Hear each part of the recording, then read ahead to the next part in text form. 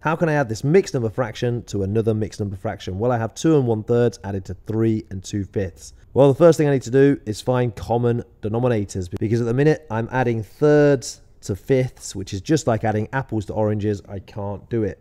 So how do I find a common denominator? Well, I can just multiply my 3 times my 5, which gives me 15. So my new equivalent fractions would look like 2 and something 15ths added to 3 and something 15ths.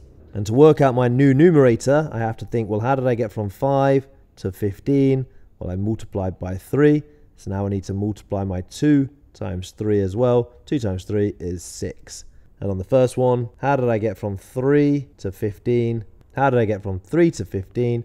I had to multiply by 5. So now I have to get my 1 and also multiply it by 5 to keep the fraction equivalent. 1 times 5 is 5. So this is my new look equivalent mixed fraction, and it's much easier to add up. I can start with my whole number, 2 plus 3, and 2 plus 3 is 5. And I know my answer is going to be something 15ths. And now all I need to do is work out how many 15ths I had. Well, I had 5, and I've added it to 6, which means I have 11. So my final answer, 5 and 11 15ths. Easy.